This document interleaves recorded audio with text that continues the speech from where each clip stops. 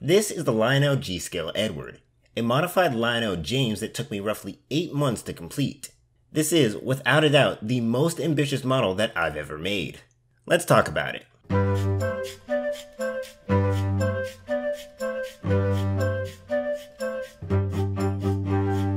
The idea for this model came as I was thinking of what custom to make next. Thomas and James were the only models Lionel made, which limited what I could do. I can sort of see why these were the only models made. Large-scale models are expensive to produce and just as expensive to sell. What if Lionel continued the range and produced more characters, like say Edward? Edward does look similar to James, and they could probably recycle parts to make him. So, I decided I would make a G-scale model of Edward using the body of a Lionel James, the goal being to make Edward look like an authentic Lionel model. The project began in September, when I bought my third Lionel James. I usually try to buy damaged models, as they're typically cheaper and I don't feel as bad about modifying them. But at the time I was searching, this lightly used James was the cheapest one I could find. It came in its original packaging along with the manual and James's face masks.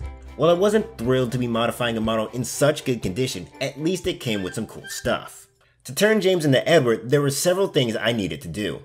I had to remove the front drive wheel and splashers, push back and extend the bogie, shorten the side rods, move his dome, and fix the cab windows, all before painting him blue and adding his number 2. The first thing I did was work on giving him his 440 wheel arrangement. The wheels were removed from the chassis along with the pickups. With the front drive wheel gone, I had to move the front pickup to the second wheel. I figured out where they would go and I used my Dremel to cut holes in the chassis and glue them in place. I then had to trim away the front half of the chassis to make room for the extended bogie.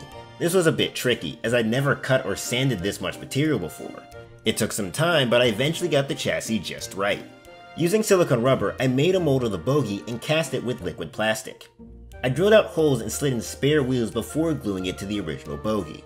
I also molded and cast one of the side rods. The middle section was removed and the 2 ends joined together. I then made a new mold so I could cast the shortened side rod as one piece. I bought spares of Thomas's wheels so I could swap them out with James's. I needed to move these plastic tabs on the new set of wheels, so I used a vise to pry the wheels apart and slip them on. I then reassembled the chassis and gave it a run on the tracks to ensure that the pickups were working. With the drive wheel secure, I fixed the side rods and attached the bogie.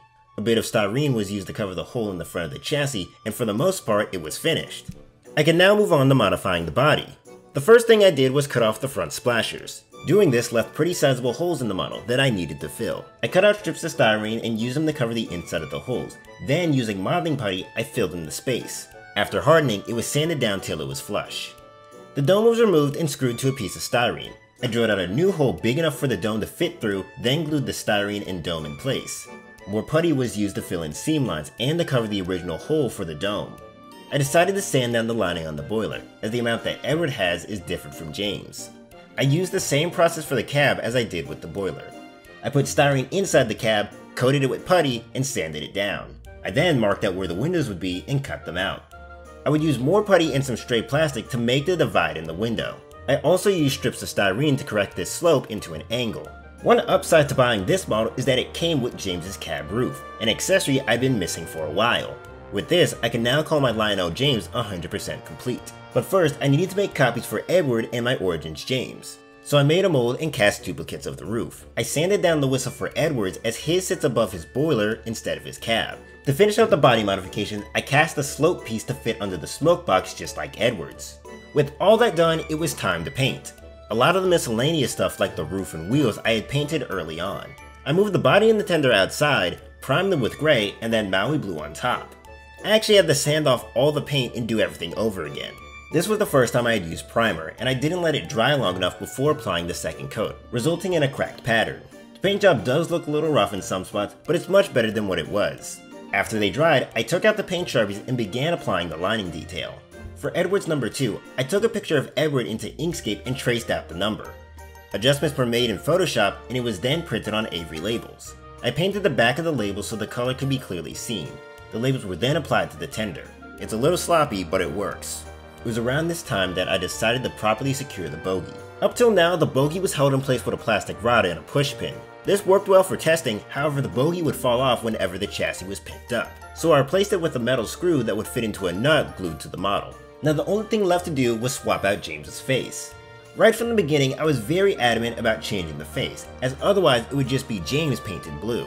However, because there are no models of Edward in G-Scale to pull the face from, this meant I had to create a custom face from scratch. And because I wanted to stay true to the other Lionel models, I also had to make the face compatible with the eye mechanism. There was much trial and error while making the face. I would sculpt the face out of clay, make a mold, and then cast it. I'd repeat this process refining the face with each sculpt.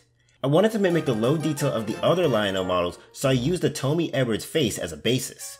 Once I finally got a face I was happy with, it was painted up and then placed on the smoke box. The model was now fully complete.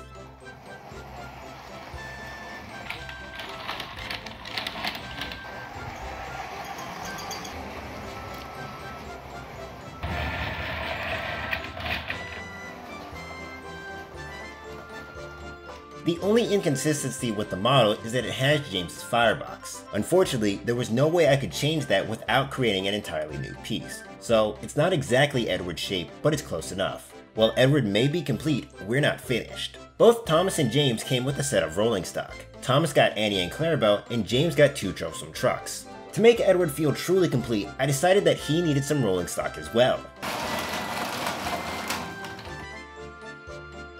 I took inspiration from Edward's Tommy model yet again. I already had a spare troublesome truck lying around, so I only needed to convert a coach into a Great Western van. Using more modeling putty, I filled in all the windows and crevices on the coach and sanded everything as flush as I could get it. The same was done to the roof. I took my saw and cut horizontal lines to mimic the planks on the van. I cut frames and doors out of styrene and glued them in places in plastic weld. The van was then painted gray. After that, I sculpted a face out of clay, casted it in plastic, and painted it. The face was then glued to the front of the van. So not only do I have a new custom model, but custom rolling stock as well. I've spent the past 8 months putting this together, and I'm finally glad that it's complete.